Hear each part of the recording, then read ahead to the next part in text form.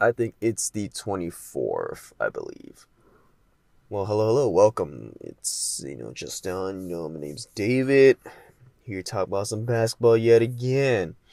Yet again, right? So, hope y'all staying safe in these weird times. It's just weird, right? Still locked down, still, doing our thing in California. Unbelievable. But one of the things I wanted to talk about was, the whole quarantining, 8-man requirement roster, things about the NBA, right? I mean, we're just seeing that, you know, does the NBA really care or is it all for show, right? Because at the end of the day, the NBA wants that almighty dollar to continue their revenue, TV deals and all that stuff, NBA TV, you name it, right? I mean, just look at the Washington Wizards. I feel like, dude, aren't the Washington Wizards like they have not played a game in like 2 weeks or something? Like what's going on? Like, I feel like did Beal got COVID, right? Something like that. I don't know, but they didn't have the required limit of players to play. While you see, the Sixers, like, they're like, screw it, the Sixers, like, just play.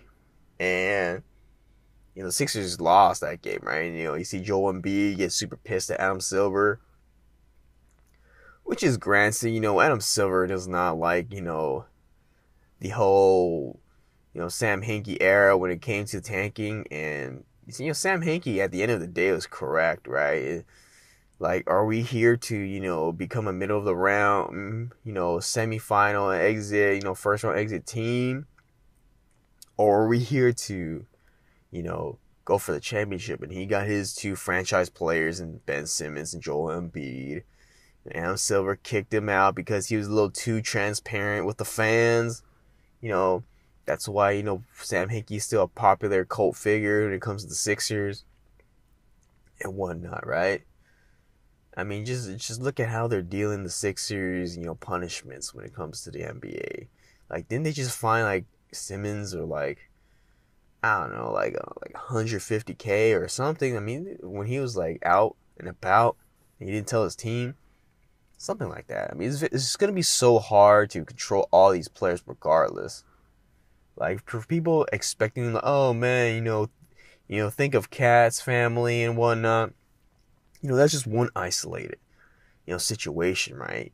You think like all these NBA players care? Like, they don't care, right? And it's the same with the NBA. They don't care as much as you like them to be. I mean, this quarantine stuff, when it comes to making players play with 8 players, like, it's just gonna screw up the standings like even further. Like, I think I touched upon that like last time. Like, it's gonna screw up so bad, right? I mean, it's just so random.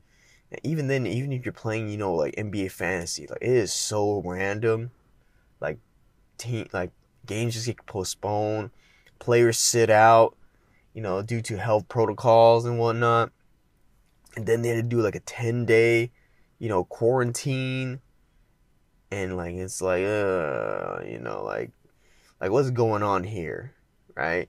Like, it's just like, you're still like putting out the team to play without their best players. They have to sit out with the contact tracing and whatnot. I mean, it's ridiculous. Like, look at the rules that the NBA wants to establish as well, right? Like, you can't, talk to or hug out your, the opposing team's players after the game, right? I mean, like, it's all optics, right? Like, it doesn't even make sense. It doesn't even make sense. Like, you can, like, post up on someone, you start sweating and start breathing heavily on them, like their back and whatnot, and all these, like, touching, getting physical with players. Like, that's cool, right? Because that's just part of the game. But, if I talk to you, face to face and, shake your hand and whatnot, like, That's, no bueno, right? So that doesn't really stop, the NBA players from doing it, you know, inside the locker room when they just talk to them afterwards, right? So we all know it's all optics. Like, I don't even know if are the NBA ratings like down again. I gotta check that up. I want to know because like no one's making a fuss about it as of yet. I have a feeling that it is down again, like because of the recency of the NBA finals and like all those opposing views, I should say. All those opposing views are like, they don't have my viewership no more, so you know, screw them basically, right? So I have a feeling that it might be down. So I should probably check that up next time. But I mean, just look at it, right? I mean, all of these postponements of you know players that had to sit out for a good chunk of days.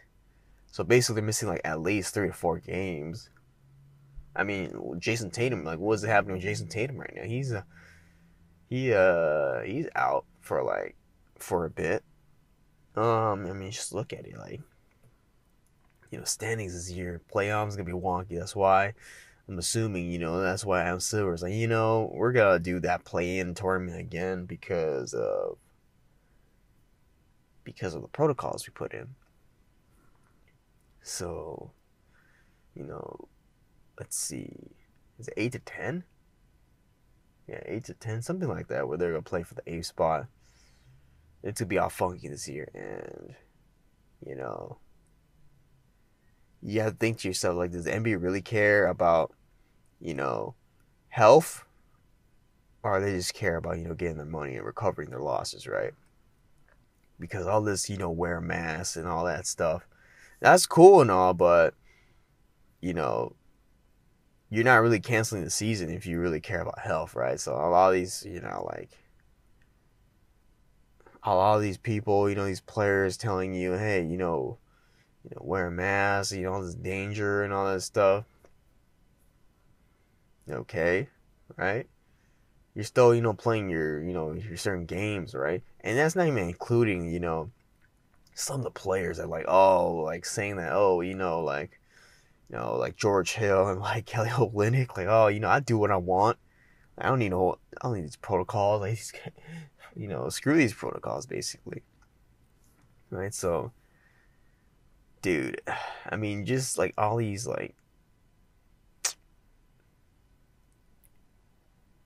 games where the best players are not gonna be in it. It's like, like how are we gonna really, really see if these teams are who they are, near the playoff time, right? When their records are inflated, basically. So, it's gonna be a hectic season, going forward.